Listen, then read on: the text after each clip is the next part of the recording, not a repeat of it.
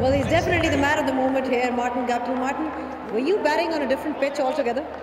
I think from the first 10 overs to the second 10 overs, definitely. Obviously tough going up front, losing 4 wickets early.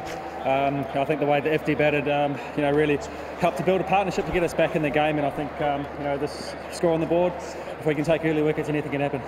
I mean, your first 40 was in 43 balls, and from there on, it almost seemed like you've changed gears altogether. So talk us through that.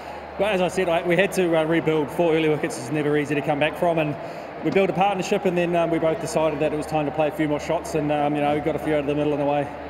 Your teammates are really happy. Your first 100 of the HBL PSL, you must be really pleased. 100%, yeah. I mean, anytime you get 100, it's a pretty good feeling. But I guess to do it from 4 wickets down early, it's even more pleasing. I was able to get through that difficult period and push on to, build what's hopefully a match-winning total. A bit of a stutter at the top from the top order, but generally overall you covered well. But just in terms of the conditions, how did you find them? Yeah, it was tough going. It's never easy when you lose 2 in the first over and you can't really get your own game going with any sort of rhythm. So to be able to see through that and then get a bit of rhythm towards the end is very pleasing. Enjoying with Quetta Gladiators, your experience so far? Yeah, they're a great bunch of guys and having a great time. So, yeah, Jay Roy, he's going to score some big runs soon, I'm sure. Yeah, you've got the pat from Jason Roy as well. All the best for this one.